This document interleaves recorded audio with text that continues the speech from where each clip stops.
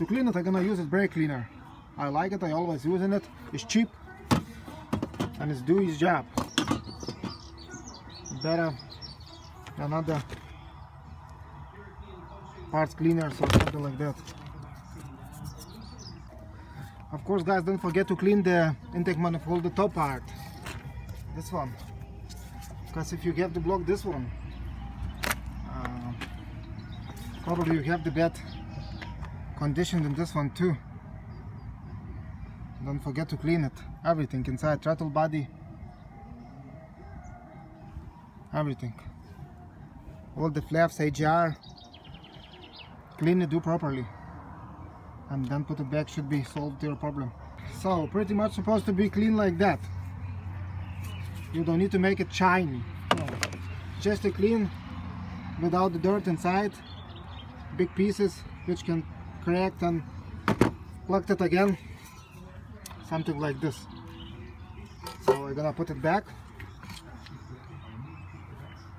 For clean it, I use this one. So I'll put it back and we'll see how it works. This is what left after cleaning. Can you see how it's bad?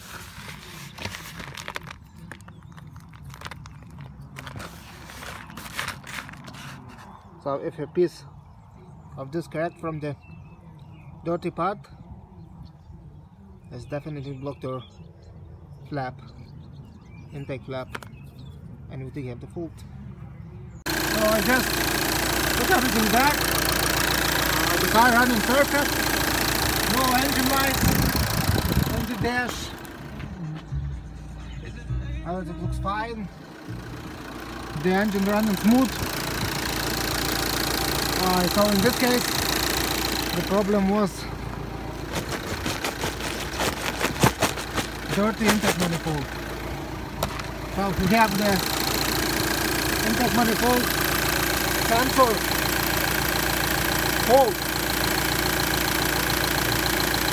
first what you have to do is take out the intake manifold and check it. If it's clean, maybe then you have the faulty sensor, but usually the dirty flaps. I hope this video likes you guys, and see you next episode.